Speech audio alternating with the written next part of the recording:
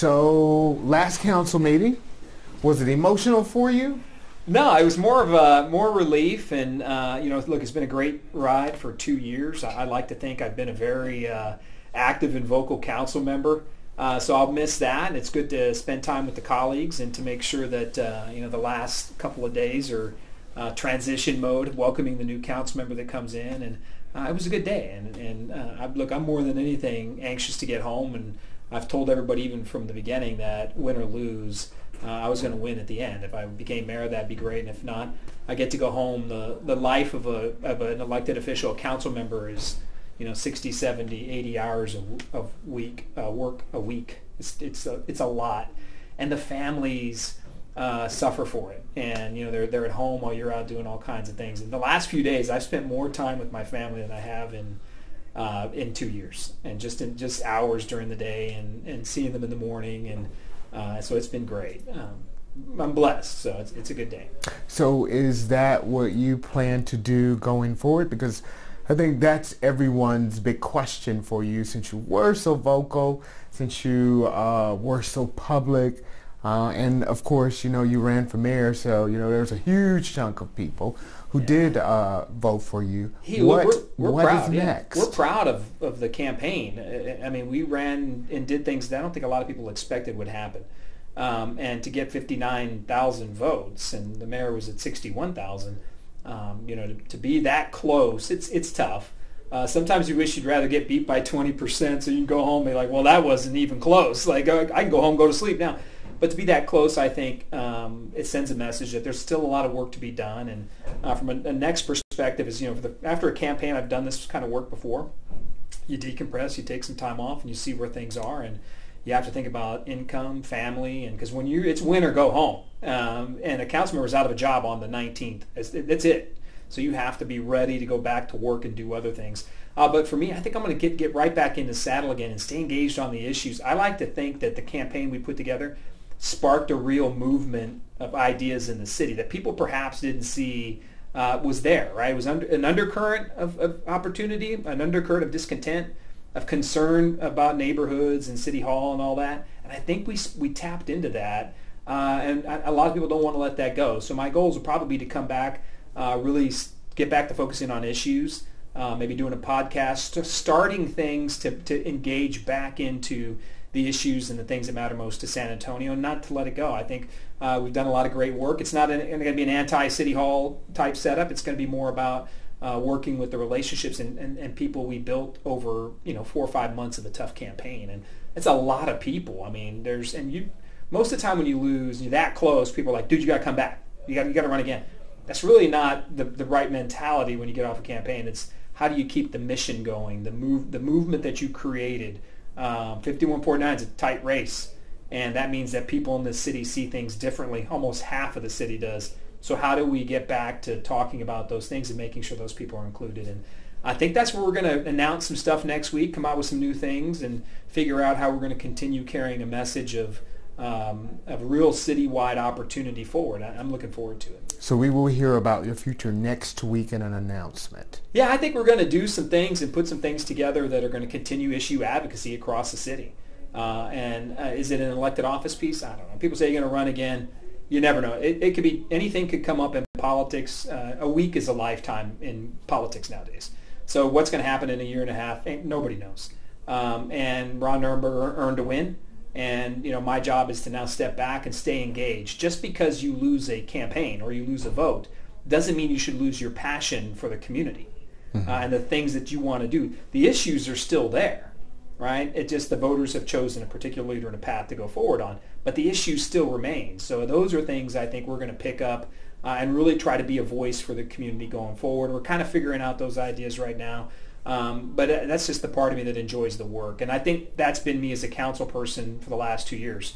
Maybe I don't like the machine that's City Hall, just the way things work and all that. Maybe I don't like that downtown bubble, but I love the community work aspect of it, the community change, the ideas. That's always been my passion. I think that's where we're going to go to keep people involved. So what do you think it was that kept you from crossing the finish line? You were so close, as you mentioned. Yeah, I don't, it was a very divisive campaign, very divisive. And I just tried to keep it positive and talk about issues and things that I thought that mattered. And so I don't really think it was any one thing that cost me the election. I think it's little pieces everywhere. And when you lose an election, the next 24 hours are the toughest because you sit there and you think, what in the world happened? Especially when you thought, I've got a great shot at this. When I got into it, I was like, this is a long shot. But we're going to go and we're going to fight every day and we're going to do the best we can. And then as it goes through and then you get in a runoff, then you recognize we have a shot to change the system. So when it doesn't happen in the next 24 hours, is usually introspection. And I actually wasn't heartbroken. I was more or less very proud of what we had done. But then you start thinking, where was the miss? And where I came to it at the end was just it's a bunch of little things. The amount of people they had to bring in against me is probably what did it at the end. You know, you've got a presidential candidate, and Julian Castro came down, Joaquin Castro, the Texas Democratic Party, Texas Organizing Project, and these groups, these progressive groups, everybody coming in to save the mayor.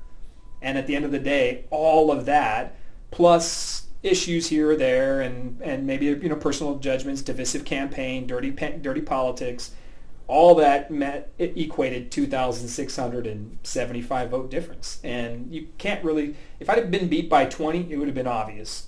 But I think losing by what I did and walking away gracious in defeat too allows me to turn the page on it pretty quick and get back to family and the things that matter most. But I'm happy with it. I spent my 48 hours beating it up in my head only to realize it wasn't any one thing. And he just performed 2,675 votes better. And I've got more work to do if I ever want to do it again in the future. And nothing on the table. We left it all out there. So you talk about divisiveness. It did get nasty at one point. Of course, you had to fight off these allegations, which were not criminal, but you had to fight off the allegations of domestic abuse with you and your wife. And I know you all put statements out there, but do you ever think that that cloud will lead you? I don't know if I'd even call it a cloud. Look, I don't think it really affected the race too much to any major extent. I just think it was an amalgam of all things. It wasn't just that, there was things that I had a dishonorable discharge was said. I didn't have a college degree. That it was a series of lies. I don't pay child support. So all these things, they literally threw everything in the book at me. I mean, you could go back and it was just a ton of negativity. And I didn't really run that kind of campaign. Like, I didn't think I needed to tear Ron down or his wife down to win the job. I was never going to do it. They made a conscious decision to do that. And it was so many things, I think, that also cost a few votes here and there as well. So all these things, like I said, add up. Little pockets of things add up. But, you can only, look, I challenged people as well, and it's really only certain media sources that wouldn't stop, and it was really only one, I think the Express News. There's a lot of media bias in certain areas of our town, and sometimes you got to remember, we don't want to run people away from politics or scare them into thinking that this is a bad place to spend your career or life, that you can't be somebody who's never made a mistake, or you can't be somebody who's never sinned.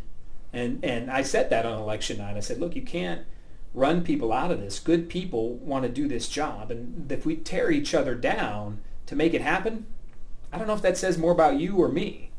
And I think if we spend the time building people up, learning redemption and forgiveness, and trying to figure out context and things like that, in a political campaign, it's very tough. I mean, it is ugly to get into these things. So my team and I, we made a conscious decision to stick to the issues and keep talking about them, because if you go off on all their attacks, that's all you're ever going to spend time talking about. Then you're just fighting their attacks, their lies, their whatever it is. So we just stuck to the issues. We stuck to neighborhoods and families. And over time, now that the heat of the campaign is off, sure, we probably end up talking more about it and getting out there and sharing more of yourself and who you are.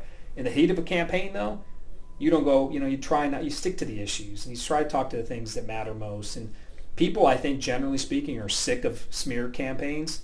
But again, he didn't need a lot of votes to win. So, it's like I said, little things across the board may have caused it, and that's okay. But is it? I'm a forgiver by nature. Some of this stuff is tough to forgive. I just don't think it hurt your wife. She mentioned that it hurt her. There was the reporting of it in the Express News, with one report at SAPD that materialized. Then there was the other report that materialized at DPS, and both of these were, reportedly duplicates of each other. Well, they weren't duplicates, but were from the same case. Yeah. For once and for all, set the record straight. No, did anything happen? I think my wife and I have been incredibly clear about it, and the thing that hurts most about it, and I'll be honest with you, from my wife's perspective, is she doesn't understand it. Right? She doesn't get the politics. So when we say we're just going to stick to here's our point, she doesn't get that, and many nights she'd cry herself to sleep over the fact we can't fight back. And I would tell her, hey, look, we can't go down those roads. We'll stay. This is what we're going to say because it's the truth. And I don't want you to expose yourself any further than we have to in a political campaign. So a lot of what we did was to protect family. At that point, it got so into our family life. It wasn't just that. It was where my wife and I met, who she was as a person. I mean, the personal attacks on her were well beyond just calling her a liar. Well beyond that, Marvin. They were very personal attacks against her as a human being, absent of any other issues. So my whole goal was to protect my wife, and I don't think twice about that. I would never put my wife in a position that was negative just to get votes. So we told the truth, and we just kept moving on. And I said, look, this is the fact. My wife denied it, and we're going to leave it at that. And people, I don't think at the end of the day made that judgment on us that held it against us. I think if they were Ron supporters, yeah, maybe they thought I was the devil with horns. But people who supported me, I think at the same part were like, look, we know this family, and this is who they are. And that was what ended up. I mean, if I got beat by 20, I'd tell you I'd have concerns about it going forward in the future. But look, everybody's life has context, and issues happen over time, and marriages are tough, and and I've been divorced in the past, and you try to be as honest as you can, but some things are about protecting your family, and I honored that, and I don't have any second thoughts about it. The only thing I get concerned about going forward in the future is making sure that if we do this again or we get back in this that we know it could get like this. Maybe I didn't expect it to get this bad. I thought it'd get bad. I just didn't think it would get as horrible as it did, and that's a lesson learned. And you have to make a decision as a candidate. Are you willing to go there? And I never thought it would get as bad as it had in San Antonio. So one of the things I really hope is that as a city we don't ever get to these parts again. And if somebody's telling you something, we should try to do our best to believe them, unless proven otherwise, right? But I think this is a perfect example of not everything's worth winning. Like I don't need to roll my family out to win a race, and we held the line on it. I'm proud of the campaign we ran, and we'll work hard going forward in the future to continue honoring everybody who supported us. Greg, it almost sounds like, and correct me if I'm wrong, that something did occur, but it's a private matter. You all decided to handle it privately, and you made a statement to the public, and that's where you stand. Yeah, I think the statement to the public stands, and my wife is the best proof source on it. Right at the end of the day, politicians are politicians, and family's family. And I think when my wife came out and said the tough things that needed to be said, and this is the scary stuff too, right? I mean, she denied it, and then they called her a liar. Like you can't. My point is, you can't win either way. In the heat of a political campaign, like when it's ugly and it's used as a political attack, you can't win either way. Because here's a good rule of thumb. Ron Nirenberg never cared about domestic violence for 6 years. Didn't care about it. Never mentioned it. Never did anything about it until it became an opportunity for him to get votes. Then it showed up on his mail pieces, right? I mean, that's the truth. That's the truth. So in my opinion, when my wife said, that's false, that didn't happen, and they immediately called her a liar and all these other things, I'm like, what?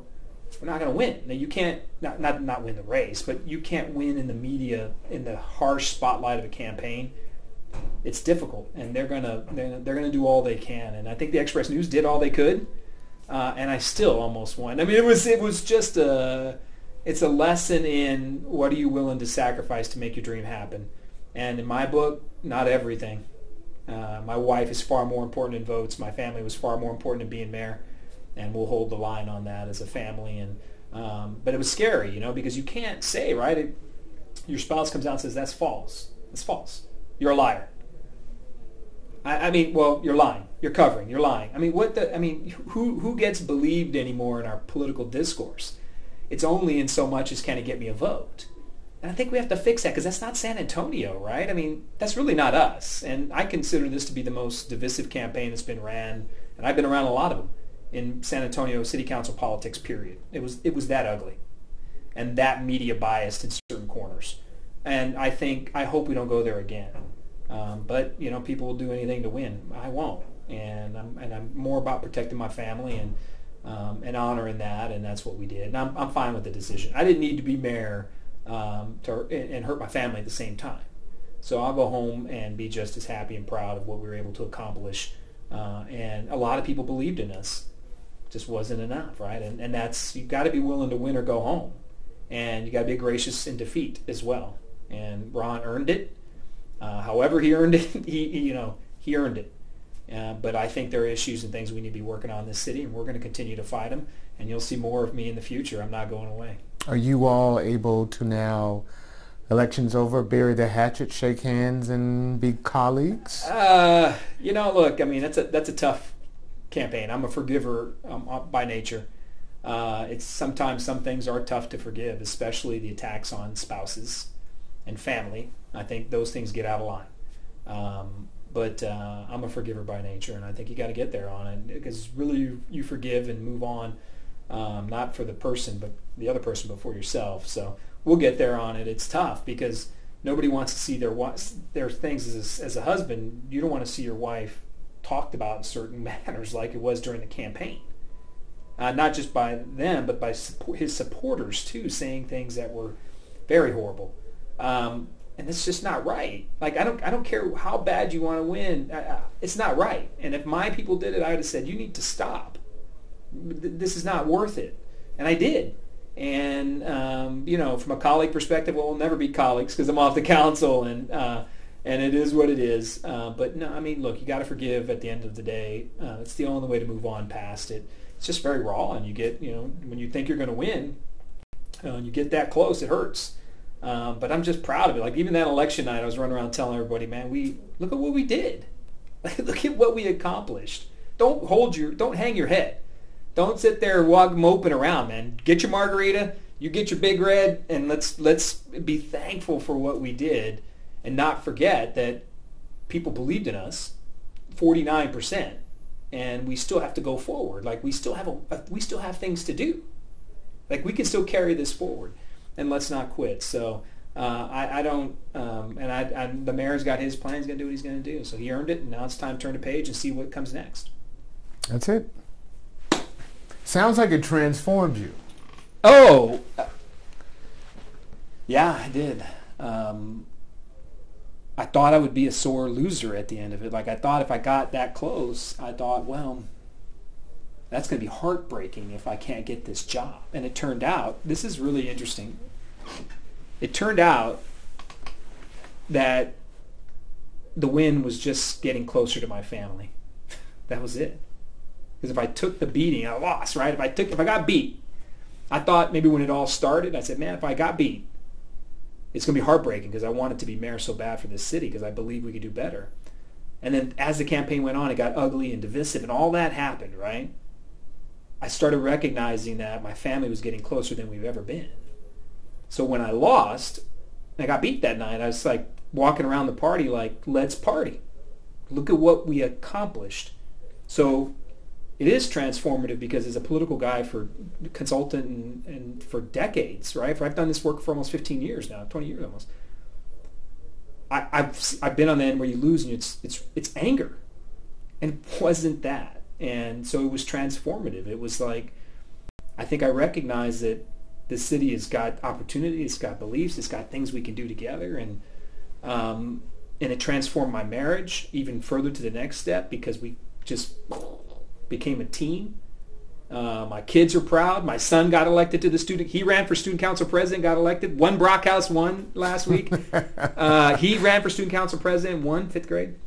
it was transformative all around, and so it was huge. I'm glad you asked that question. That's a very astute point that I wouldn't have thought. Like, and my wife and I were talking about that just the other day. Like, look at what this has done for us. Like, never stronger. And at the worst professional, to lose a race like that, you're like, oh. But in reality, it didn't happen that way. It was more like, well, we did it. I mean, look what we did. And we'll keep going for San Antonio, right? Because we love this place. And people, I think, bought into it. They believed it.